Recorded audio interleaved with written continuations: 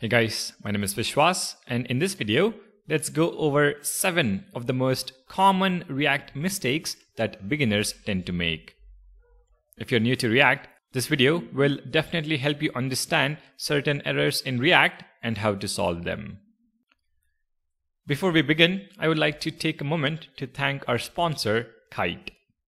Kite is a completely free plugin that integrates into your text editor to provide AI-powered code completions. Because of machine learning, Kite's completions are sorted by relevance rather than being sorted alphabetically. You're going to see that in action in this video. Check out the link in the description to download Kite for free. Alright, let's begin with our very first mistake. And that is invoking component names starting with a lowercase letter. To demo that, I have created a simple component called message which renders hello world in the browser. We then export it as default from this file message.js. We import it in app.js and include it in the JSX. If you take a look at the browser though, we don't see the text hello world. This is a common mistake you might commit having worked with JavaScript. In JavaScript, your file names and your function names are usually lowercase as that is the convention. However, in React, if you want to render a React component, its name must start with an uppercase letter during invocation. Now there are a few ways to identify this problem. First, you can see that VS Code itself shows that the variable message is not being used. Second, if you look at the browser console, React tells you that message is unrecognized by the browser and that you might want to start the component name with an uppercase letter. So in app.js, import message with an uppercase M and invoke it with an uppercase M as well. And now you can see the text hello world in the browser. I would also recommend you stick to React conventions and rename your file as well as component to uppercase M. This might seem like a trivial bug, but it is one that we all tend to make when starting out with React. The second mistake we tend to make is importing named exports as default exports. In the components folder, I have a file called namedexport.js. Within the file, I have a simple component called namedExport. But what is different here compared to the message component is that it is a named export and not a default export. However, when trying to import this component in app.js, we tend to include it without the curly braces. So import named export from components/named export and then invoke the component. If you take a look at the browser, you can see that we have an error and React tells us that the named export file does not contain a default export. To solve this, wrap your import with curly braces and your app should work as expected. Again, a common error we tend to make when we haven't nailed down the fundamentals of default and named exports. The third mistake we as beginners tend to make is when using the setter function from the useState hook. In the components folder, I have a file called counter.js. This is a pretty simple counter component where we have a count state variable starting at 0 and a button to increment the count value. To increment the count value, we add the onClick handler and we invoke setCount passing in count plus 1.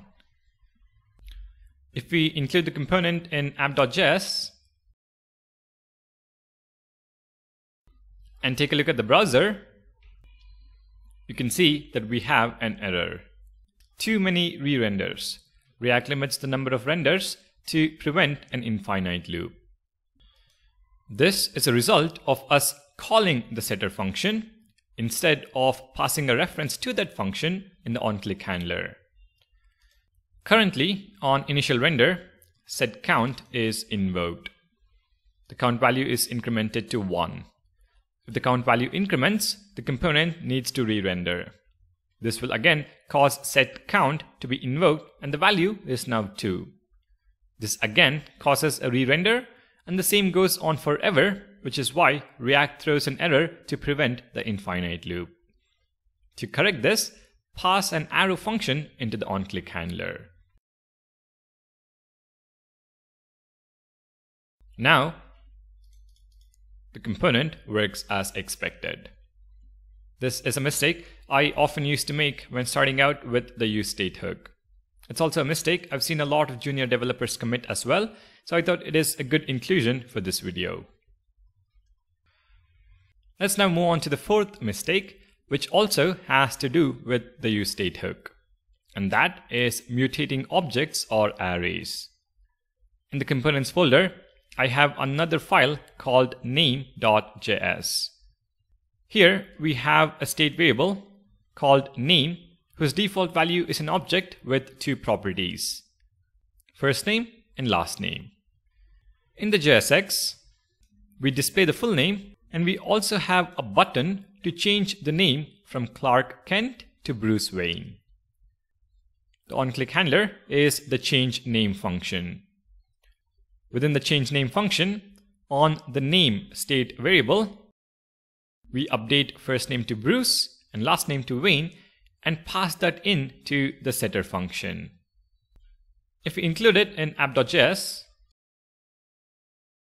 and head to the browser, click on the button, you can see that the name does not change. This is because the useState setter function expects new object reference and not the same object that is mutated. If we instead pass in a new object to set state with the same properties,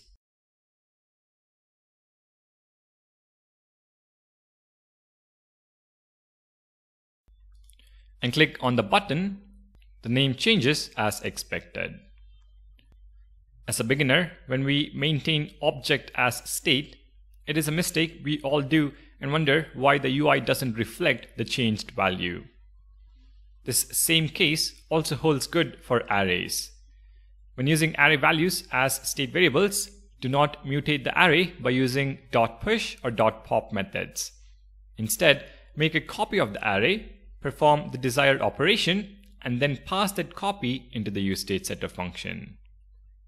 This might seem like a mistake that we wouldn't usually do, but I wanted to highlight this as React does not throw any error when you pass in the same mutated object. So as a beginner, it is difficult to identify what exactly is wrong with the code. Alright, let's now take a look at mistake number 5. And this also is related to useState. As beginners, we either don't know or easily forget that the useState setter function is asynchronous. This can lead to mistakes in the code we write. Let me show that to you with an example. In the components folder, I have a file called async.setState.js. Within the component, I have a state variable called count initialized to 0. In the JSX, I have a button that shows the count value, and on click of this button, what I want to do is call an API with the updated count value. The click handler is send count value to API, and in the function definition, we keep things pretty simple. First, we increment the count value. After incrementing, I have a log statement that says sending count value to API followed by the count value. You can assume that we are calling an API passing in the count value. If I include the component in app.js and head to the browser and click on the button, you can see that the count value is updated on the button. However, if you take a look at the console, you can see that we are sending a count value of 0 to the API. Our intention was to send the updated count value of 1, but that doesn't seem to be the case here. As beginners, we tend to think that setCount will update the count value, and in the very next line, we would have that updated value. But setCount is async, and hence the output is not what we expect it to be. To get the desired behavior, we need to use the useEffect hook. So import it at the top, and then call the hook.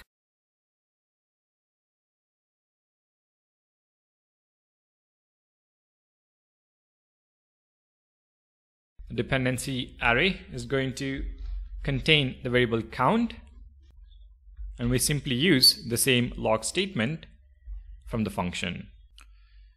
I'm also going to remove calling the API from the onClick handler. If we now head to the browser and click on the button, we can see that the count value updated to 1, and we are calling the API with a value of 1. That is the updated value. On page load, the API would be called with a count value of 0, but you can also make a check to ensure the API isn't called if count equals 0 in the effect hook. So keep in mind, the useStateSetter function is asynchronous, and that will help you not make mistakes like this. Let's now move on to mistake number 6, which is to do with rendering a list of elements. As beginners, when we try to render a list of items, we tend to use the index as value for the key prop. This might be due to unavailability of an ID on the list item, or simply because we feel that index serves the purpose. But using index as key can lead to bugs, which I want to quickly demo with an example. Here I have a CodePen demo. In the UI, we have 4 columns to render a list of data. Index column, which represents the item index, ID column, which represents the item ID, the value of the item, and the time it was created. At the top, we have 4 buttons. Add an item to the start of the list, add an item to the end of the list, and 2 buttons to sort by earliest and latest. Also, what I want you to focus on is this to-do component where we use index as key prop. Let me enter the first item value as 1. I'm going to add 2 more items to the end of the list and set the value as 2 and 3. 2 and 3. Remember, we are using index as the value for the key prop. Now I want you to closely observe what happens when I click on Add New Item to the start of the list. Ideally, it would create a row at the top with index equals 0, ID equals 4, and the item value should be empty, and created will be the current time. If I click on the button, the behavior is definitely not what we expected. A row indeed was inserted at the top with ID equals 4 and index 0, but instead of being an empty value, it already has a value of 1. And the 4th item at the end of the list with an ID of 3, which previously had a value of 3, is now empty. This is a bug that is caused by using index as a key. This also messes up your sorting functionality. If I refresh and add 3 items and click on Sort by Latest, the date is in the descending order, but the values still remain 1, 2, and 3 instead of 3, 2, 1. If you want to correct this bug, all you have to do is use a unique ID as the key prop and not the index. I've seen this mistake made by quite a few people and then pull their hair out. It's also difficult to understand why this is happening, as React doesn't throw an error. Hopefully, if you are a beginner, you now know how to solve this mistake when you see it in code. Alright, now for our 7th and final mistake. Now, this is something I wouldn't necessarily consider as a complete beginner mistake, but it is something beginners tend to do when trying to optimize components re-rendering. Let me explain. In the components folder, I have a file called parentchild.js. Within the file, we have two components, parent component and a child component. In the parent component, we have a state variable called count and a button to increment that count value. We also have an object that is defined inside the parent component called name, with name.firstname set to Bruce and name.lastname set to Wayne. We pass this object as a prop to the child component. In the child component, we destructure name from props and render the first name and the last name. We also have log statements both in parent and child components that indicate if the parent and child components rendered. If we now include the parent component in app.js,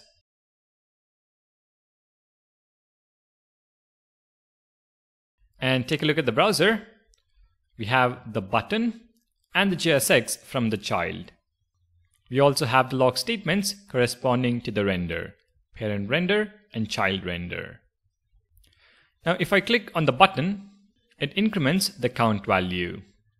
If we take a look at the console though, you can see that the child component renders whenever count value changes. But if we take a look at the code, count has nothing to do with the child component. So we feel there is a chance for us to optimize the child rendering behavior. We can use React Memo to ensure that the child component re-renders only when its props changes.